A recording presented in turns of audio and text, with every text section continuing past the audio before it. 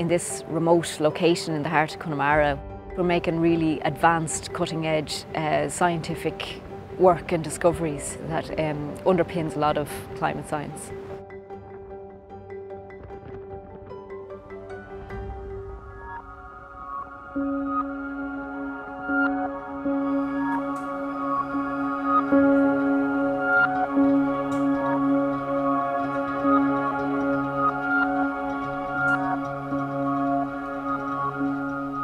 Owing to its position on the west coast, on the edge of the Atlantic, it's suitably positioned to measure the cleanest air in Europe. So it really is the baseline in measuring air pollution for the Northern Hemisphere.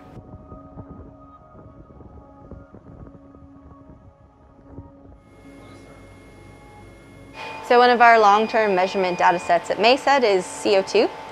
And with CO2, we can look at the levels rising. At MESED, we see that not only are levels rising, it matches quite well to the Mauna Loa Observatory, which has a long-standing data set. And methane also, like CO2, continues to rise here at MESED.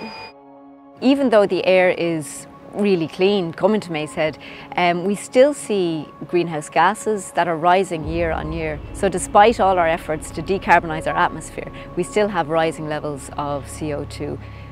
And it's the greenhouse gases that absorb the radiation and that's responsible for climate change and the effects of climate change that we see all around the world today.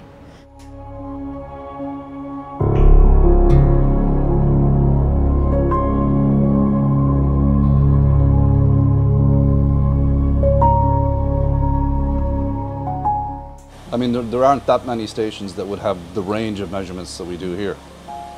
I mean, just in this lab alone, I'm measuring about 90 compounds.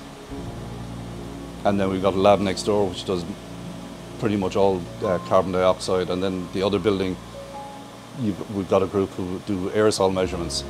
We produce the measurements, other scientists produce papers and models. That informs things like the IPCC reports, which then informs, policy decisions. A bad measurement is a waste of time, but a good measurement lasts forever. And that's almost like a philosophy.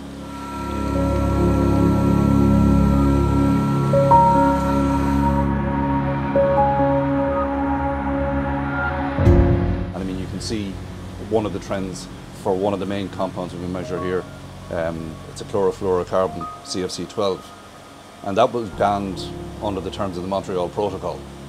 I think it's the poster boy for international, agreements. It really worked.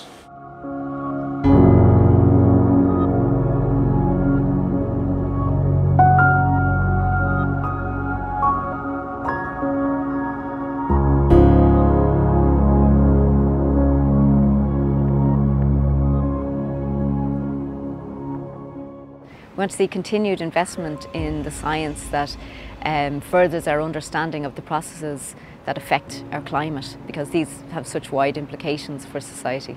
The work we do here contributes significantly to at least helping us see a way to a better future. And that's the hope, that COP26 successfully embodies all of the other brilliant research that's been done around the world in terms of climate and is able to map a solution. Air pollution doesn't know any boundaries, so the only way we can mitigate or fight for a cleaner environment and for a better atmosphere is by coming together internationally.